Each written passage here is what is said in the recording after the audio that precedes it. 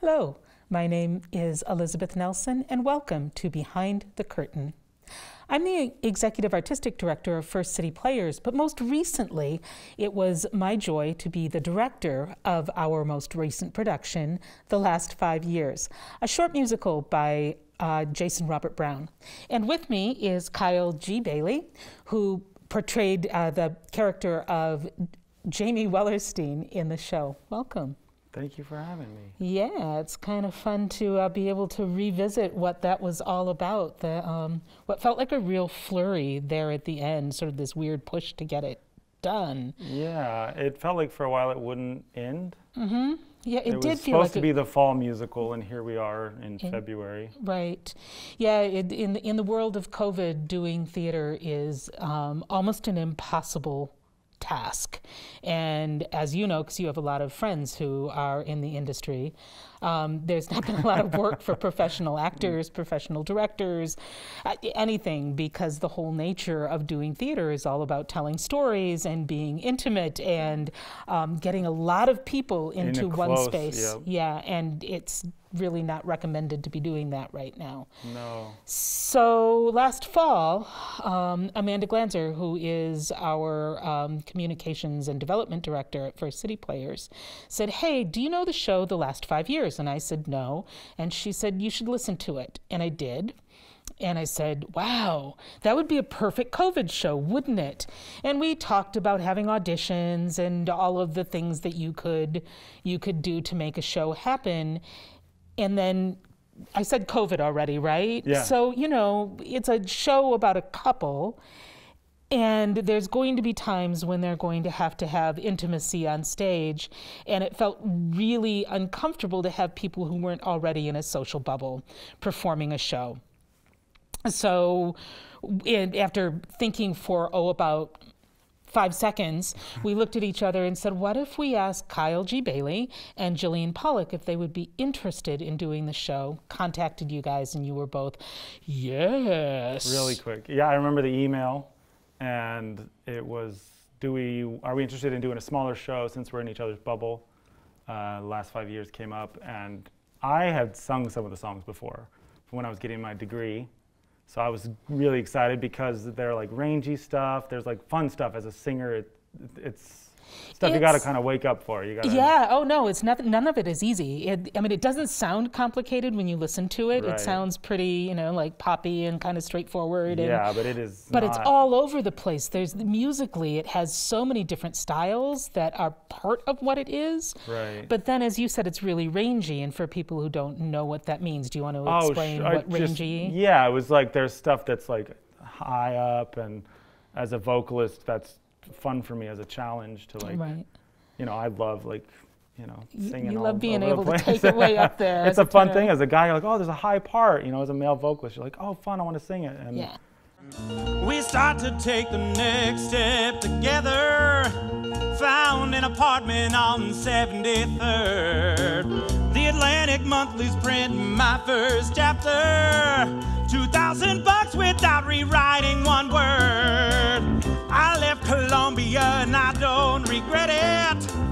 I wrote a book and Sonny made a Reddit. My husband's stolen, my ego's swollen. I just keep rolling on.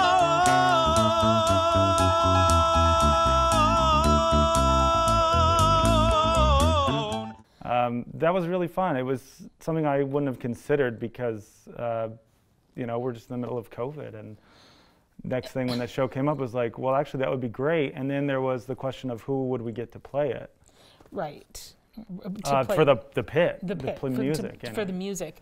And the show can be and often is done with just a piano. But it was originally written for a keyboard, 2 cellos. It's such an interesting score. Yeah. A guitar and a violin. That was the original orchestration for this show, and I've never seen that particular mix for any other musical. I mean, just an odd mix of them.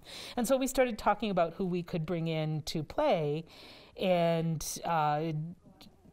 called Chaz Gist, who is bass. That's the other one, a bass player, who is a local bass player, and he got excited about being part of the project, and he put together a band of 4 people, a pit orchestra of 4 people, who played instrumentally what? There was percussion, 2 keyboards, a cello, a bass, an electric bass, a mandolin, and a flute. Right. So he had the flute take over the violin part, which was gorgeous. And there were times that Chaz, who played all 3, the upright bass, the electric bass, and the mandolin in one song in your Shmuel, he was at one point going from electric bass, keeping whatever note he had to be going on the electric bass going, grabbing the mandolin from the stool next to him and switching over and playing the one string on the mandolin, and then he'd do that in reverse. It was really fascinating to watch. Well, that was when it was starting to get exciting, was when Chaz was going to be the music director, I guess. So he was responsible for finding everyone and found a great group. And then, of course, Jillian Pollack, who played Kathy, do a whole show. And there was Jillian Pollack, who played the role of Kathy. And so everyone kind of just was like coming together, and it started to sound really good. And I remember the first rehearsal with everybody there. Right. And it was like, this is going to be like exciting to not only get to perform, which was obvious from the beginning, it's going to be great to finally do something, but to have a smaller show. It isn't like big bells and whistles. There's not, we're not flying anybody with any rigging or anything like that. There's no big scene. No big scene changes. It's really simple, and I loved that kind of the delicacy about it. Me too. I guess is how I would say it. Me too. It's my favorite form of theater, where you just let your imagination run with everything. So when we were, and it really does fly with what you were saying, when we were trying to figure out how to stage it and what the set would be, kept working with Keith Smith, who was our set designer, on, but we need this and we need that, but I don't want it. It can't be anything big. We can't set up an apartment and a bar and a dock in Ohio. Right. It just can't be literal. It just has to be. So we had all these ideas and brought all this stuff up to K-High on the day we loaded in. Lori Orlowski, bless her heart, painted a whole bunch of flats. And then we put these boxes on stage with a little silhouette behind the mid-stage traveler. And we looked at each other and said, everything that we talked about was great. It was beautiful in drawings. It was, but no, we don't need it. What we need are those boxes and nothing else, and let's work lights. It was so fun to just allow your imagination to take over everything else. I like that. There's this sense that you have to be literal, and then there's also the task of trying to do that very well. Right. And I think that it alleviates a lot of responsibility if you just imply and you just use people's imagination, because that's what we're doing anyway. And because the show goes, it literally travels for 5 years. It's a relationship between a man and a woman who in the middle of the play get married. But the trick of it is that the character of Jamie is telling the story from the beginning of the relationship to the end of the relationship. At the beginning of the play, Kathy is telling her story from the end of the relationship to the beginning of the relationship. Jamie is over and Jamie is gone. Jamie's decided it's time to move on. Jamie has new dreams he's building upon. And I'm still hurting.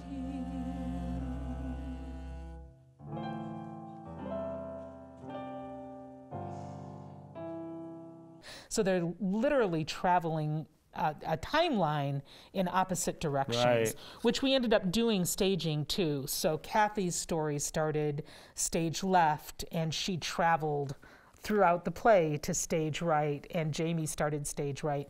They met in the middle, the characters got married, and then they switched on that journey that they were on. I was grateful that, so with my storyline being literal or linear, I was grateful that I just had to start at the beginning yes, and work my way through the relationship, and that's pretty common. If you had a tattoo, that wouldn't matter. If you had a shaved head, that'd be cool. If you came from Spain or Japan or the back of a van, just as long as you're not from Hebrew school, I'd say now I'm getting somewhere. I'm finally breaking through. I'd say, hey, hey, she's a goddess. I've been waiting for someone like you.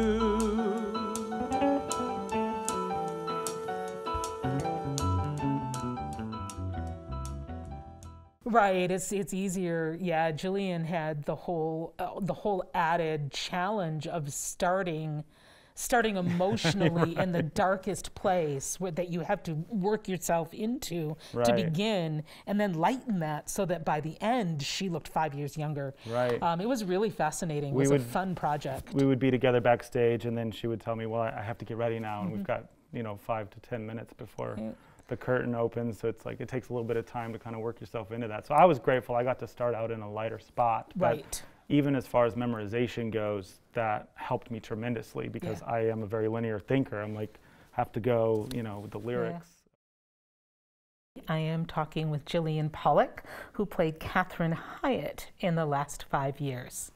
So this was really a bit of a new experience for you, playing a character like Kathy, I think. Yeah. At least for my having worked with you, I think I've mostly cast you as not typecast you at all. The villain, we can say it. The villain. Oh, they're the best roles. They're so much fun. It's just so cool to be able to go so over the top and just have at it. No rules. You just get to play. Yes, and the characters, whether it's a villain or a character role or anything like that, like you said, it's big makeup, it's big hair, big costumes, and then come out and do like a big flashy number or two. And that is so fun to kind of focus all of your energy into one major place in the show. But yeah, this is like a full-on This is a whole different experience and an opportunity to play with subtlety, which I haven't had a chance to do before. Well, you have singing, and your background is really music. Yes. So that's what you studied, that's what your degree is, and you're a teacher, you teach elementary students. I have had the pleasure of watching you teach, and there's sometimes you get to watch somebody do what they were just meant to do in life, and that's what it feels like watching you teach. You are so gifted as a teacher at the way you work with kids and inspire them and help them find what they are capable of and the music within themselves. It's just, I feel so lucky that we have you here in Ketchikan for that. Thank you. But I feel like personally more lucky that I get to work with you in this whole other way, which is through First City Players. And in fact, when you first moved to Ketchikan, didn't you come? Go ahead and tell that story. Yes. So thank you for saying that, because teaching is first and foremost. It is, when you say that's what you see, that's what I feel. It is my absolute passion, and I'm just so grateful to be teaching in this community, because growing up, it was my dream to live in a small town in Alaska teaching music. I thought it was going to be high school choir, but when I found out this elementary position was open here at Houtling, I took it and was like, well, maybe I'll do it a few years and then move my way up. But I've really found my place in life, and I tell the kids who move away or move on to 7th grade, come back and see me in 20 years when I am like, I've aged a bit, and I will still hopefully likely be here. But yeah, when I first moved here, it was the first couple of days that I was here, and they had said you should check out First City Players. They heard that I loved to sing. I was a singer, didn't have a whole lot of theater background, but wanted to get involved in the art scene here. And so this person said, go and audition. They just are having Mary Poppins auditions right now. So I called, and you guys had already had auditions, and it was callback, and you're like, show up tonight. And so I was a little panicked about it, but ended up just walking in on a whim, auditioned, and when the list came out and it said that I was cast as Miss Andrews, I had no idea who that even was. And so I went home and started looking up YouTube clips and quickly discovered that she poisons children and pulls them by their ears and is basically The classic Disney villain. this classic Disney villain that tortures children. And so I called you up and was like, Elizabeth, I'm a brand new elementary teacher in this town. I don't know how comfortable I am getting up on stage and torturing kids. And I tried to drop out of the show. I know you did. I remember I was on my way to a soccer game. Yeah. and I was sitting on the stairs because I was walking at the time, and you assured me that this is an artistic community that knows the difference between a characterization and real life, and really assured me that kids were going to know the difference. And they did. And they did. Yeah. And they loved watching you. Yeah. You were so mean. You were great. Yeah.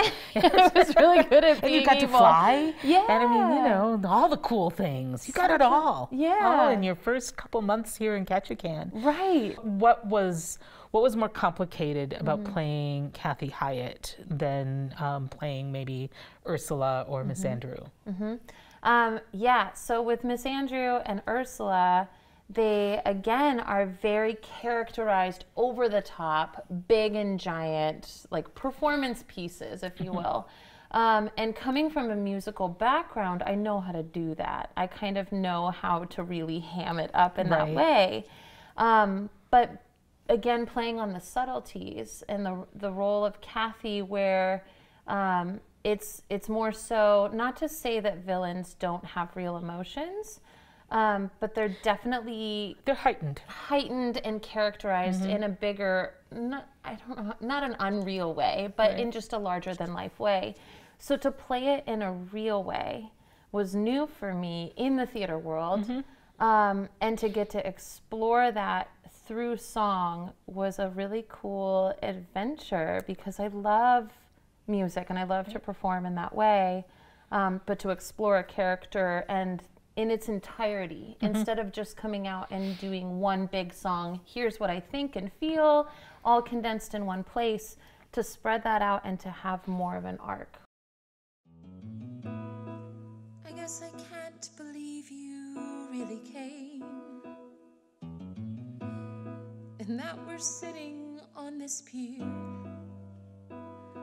See, I'm smiling. That means I'm happy that you're here.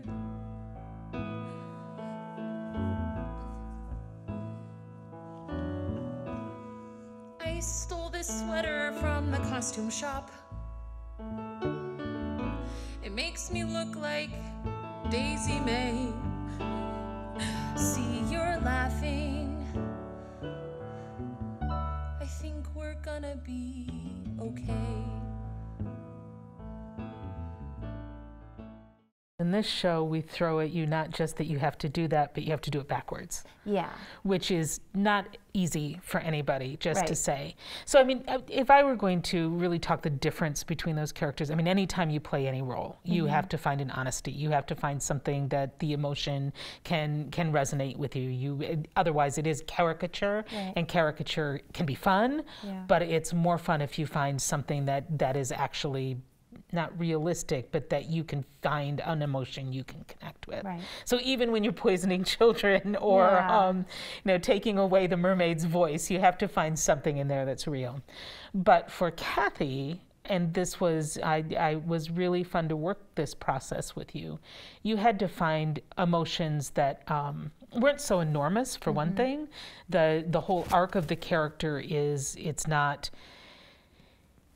there are emotions that all of us feel. We feel them every day, but they're not, like epic novel worthy. Well, they are, I guess, but they're not epic novel worthy emotions. We're not dealing with war or it's not some huge epic story. It's a very common story that most of us live in one way or another, about being in love and losing. Yes, and to play on that, a lot of the other bigger showy villain, if we're using those words, pieces we're singing to someone or exclaiming something to a large group with Ursula, with all of those. But a lot of the songs in the last 5 years, Kathy was singing to herself in these moments of introspection or singing to Jamie, who was not there. And I mean, he was there in her head or in the real moment, but the way it's staged, there is no other actor there for you to relate to, which was one of the challenges in the show, is to be able to, from staging it, how do you stage that so the audience understands it? And also, how do you as an actor find the truth of those moments? Because some of your biggest songs, right at the very beginning, well, the first song you sing at the beginning of the show is Kathy singing her own emotion as she reads and discovers that Jamie has left. But then the second song you sing is a conversation with him when you are at this summer stock theater in Ohio. He's not there. He's in his 5 years earlier world. But you, how did you create the truth of him being there for yourself? I mean, it was even there in the beginning song as well, in I'm Still Hurting, to place him in a place, I mean, not only blocking wise, but also to just literally envision that he is there with me. And even in the songs where I'm portraying that I'm singing to myself, in those moments, that's what we do anyways. When we're sitting to ourselves and we're experiencing a loss, we are sitting with that person also. So to just practice that on the stage too was a powerful experience. When you come home to me, I'll wear a sweeter smile and hope that for a while you'll stay. When you come home to me, you'll gladly touch my face and banish any trace of gray. Soon our love will rise anew, even greater than a joy I felt just missing you. It's one of the things that I love about this show is that you have to find that way that you can really connect the reality of an emotion that you feel when you're all alone that involves another person. I was really impressed with just everything that you did and how you did it with that show. I am so excited that we were able to perform it here at Ketchikan. Yes. I'm so excited that we will be able to stream it, so people who weren't able to come out and see it will be able to have a chance to see the magic that you did. It's never the same on film than it is in real life. And the magic that we did, because I'm so grateful that you thought of this idea and decided to bring us in, and that together this little community is making moves and making things happen. We're doing it. We're finding a way to make theater happen. We laugh at the office. We're doing COVID theater. And it's different. It's not the same as what we're all used to. We can't pack in the house. We can't have all the bells and whistles and huge set changes and we can't fly people. But as far as the core, the essence of what theater is, telling human stories together and being able to share in those emotions, that is what we are still doing. So we'll see you at the theater the next time we're there. Thank you so much, Jillian. I mean, overall, it was such a great experience. And like I said before, when I was talking with the cast and everyone involved, it's so great that we had the chance to kind of, even just for a minute, have a sense of normalcy and be able to do a show again. And that was one of the things that audience members kept telling me. They were so happy that we have found a way to make the space itself feel safe for them. And we're pretty rigorous. We're not taking it lightly. So we really keep the numbers down. We do the temperature checks. We escort you to your seats. We release audience row by row. We don't let you hang out in the commons. I don't want to have a super spreader event. I want to keep being able to do theater. And so the only way I know how to do that is to make theater as safe as it can be, given the circumstances that we have. But every single person that I talked to who came to see the show one of the things that they were most grateful for. Loving the show, all of the things that were wonderful about that, but what you just said, just that sense of being able to do something that felt normal again. Yeah. And so, yeah. Well, hopefully, you know, the video captures some of that Right. essence of what it's like to have that live event, and hopefully they enjoy it. Yeah, that's the other thing, just to see how that will be, how it's going to pan out, doing a streaming event, never done one. We have to figure it out. Well, this has been Behind the Curtain. My name is Elizabeth Nelson, and I'm here with Kyle G. Bailey, and thank you for joining us.